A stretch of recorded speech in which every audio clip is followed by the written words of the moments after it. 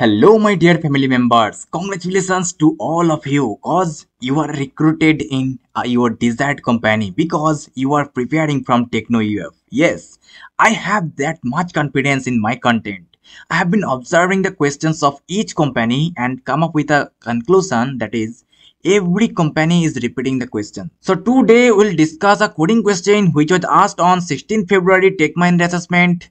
So if you want all the coding questions and preparation materials, you can knock me at my Insta ID, instagram.com/techno.ef. Okay, let's see what is the question that was asked on 16th February. So the question is, a company wishes to devise an order confirmation procedure. They plan to require an extra confirmation instead of simply auto-confirming the order at the time it is placed. For this purpose, the system will generate a one-time password to be shared with the customer. The customer who is placing the order has to enter the one-time password to confirm the order. The one-time password is generated for the encode order ID as the product of the digits in the order ID. So what we have to do, just we got to know, we have to retrieve the product of the digits, right? So whatever written from 8 company wishes to order ID is nothing but garbage, right? What's the best way to read a question? That is, just at first try to read the input, sample input output, or sample input format, sample output format, then you can implement the code, right? If you know the question is coming from basic levels, right? If this is not coming from advanced levels, right? So here the sample input is, so what are the tasks assigned to us? That is, write an algorithm to find the one-time password for the order ID. Right. So sample input is, the input consists of an integer order ID representing the order of the encoded order, and output format is print an integer representing the one-time password generated for the order ID. So if you have been taken the number like 2342, here is the number given, but this is not properly visible to you, I think, and output is also visible by I can see that, but I think you are not. Okay, let me make it clear here. So the sample input given there, that is 2342, and output is 48. How? That is, just multiply all the digits. 2 multiply 3, that is 6, 4, that is 24, 2, that is 48, right? So I think I have already solved this question earlier, so I can remember that, but this is being repeated again, that's why I am uploading this video again, right? And let's say the second sample input is 4 3 4 5 6. Okay, so what will be the output? That is 4 the 3, that is 12, the 5, that is 60, and multiply 6, that is 360, right? So I hope you understood what we have to do, right?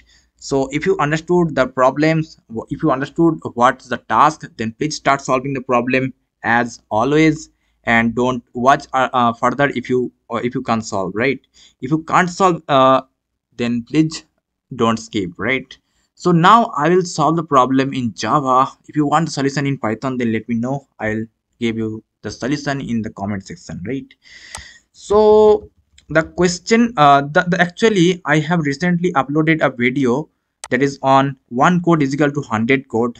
That is the video by which you can solve this problem. Actually, at that particular video, I have discussed a syntax, I have discussed about a logic by which we can implement many problem solution, right? So you can refer that video to solve many more questions, right? Okay, so now what we'll do for this particular question, that is, we have to take an integer input. Let's say the num, OTP is equal to, let's say we have to take input, right? So st dot next int,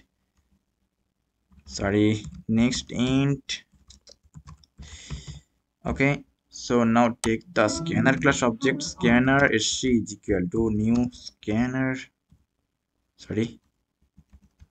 scanner system dot in. Just we are taking the input, right?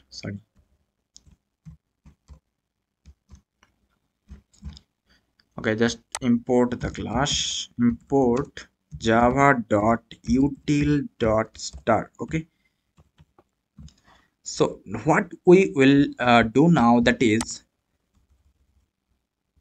the approach to the solution is, let's say the number we have taken here is 2342, right?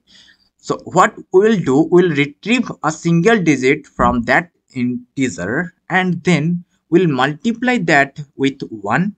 Then we'll retrieve the second digit again and we'll multiply that particular digit with the previous one, and we'll again do the same multiplication repeatedly again and again until or unless the number becomes 0, right? So how do you do that? That is, run a while loop and tell them, that is, while num not equal to 0, do something right here.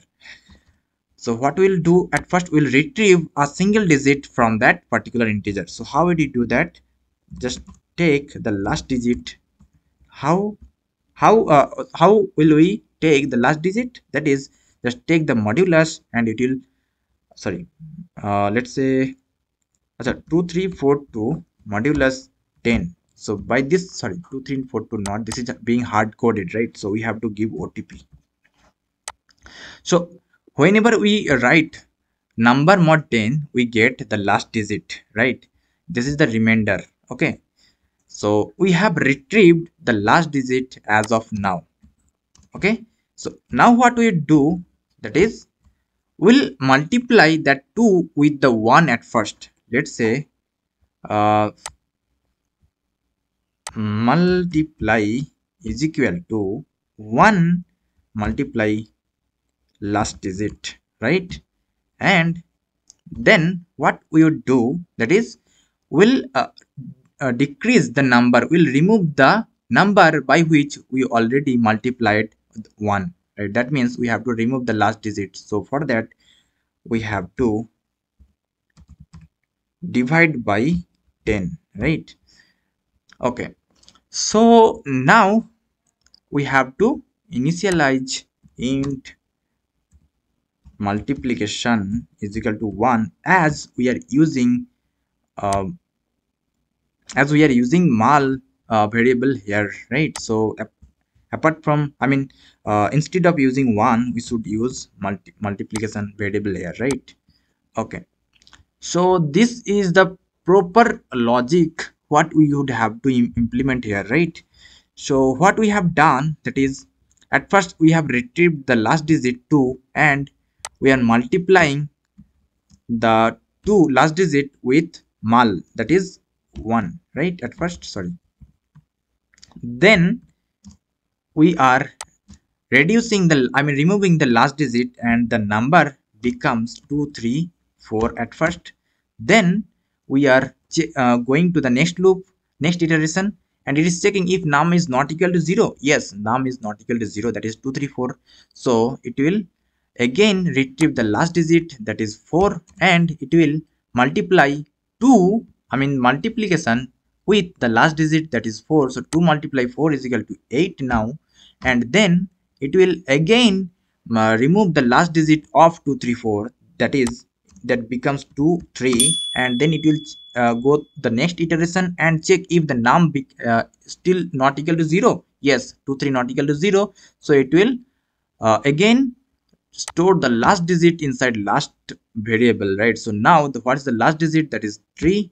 Then it will multiply 8 with 3 here, so this becomes 24, and then we will again remove the last digit from 23. Then the number becomes 2, and it will check again if num not equal to 0. Yes, num not equal to 0. So take the last digit of the number 2, so that becomes 2, and the multiplication variable mal is equal to mal, that was 24 earlier, that becomes mal into, sorry, 24 multiplied 2, that is 48, right? And it will be divided by 2, then it becomes 0, and it will check again if num not equal to 0. Yes, num not equal to 0 is false here, so it will not again go inside the loop to execute the logic, right? So it will go out of the loop right now. So what we have to do right now, that is just print the value system.out.print the mal variable will get the desired output, right? So let's run it. Sorry. Oh, sorry, that should be OTP, right? Okay, let's make it num. Okay, so let's say we took the variable num as input, right? Okay, let's run it. I hope this will be fine.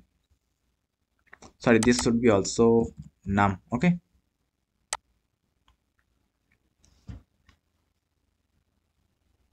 so let's say the number is 2342 and the output should be 48, right?